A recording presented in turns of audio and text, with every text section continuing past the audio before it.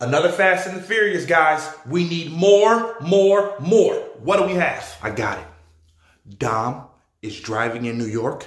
Then he drives up the side of the Empire State Building onto a plane. He gets into the plane.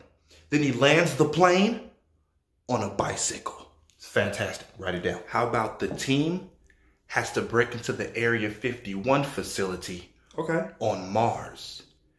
And they get to Mars with a teleporting Mustang. A Mustang that can teleport. Hear me out. Yeah, I like that.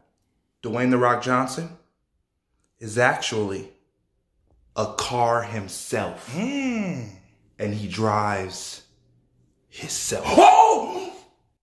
How about Dom is driving 3 cars all at the same time, blindfolded, without a body, just his head is driving all of the cars. That's impossible. It's Fast and the Furious. Nothing is impossible in this movie. We brought Han back. I think we should bring back Paul Walker. That's perfect. Yeah, then Paul Walker and Vin Diesel can race. What did he say? Race? What?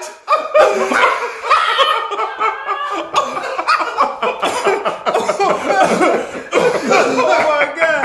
Racing in a Fast and the Furious movie? That's ridiculous. That doesn't even make sense. Be logical. My stomach. Please. My stomach. They can race on rocket ships around the world.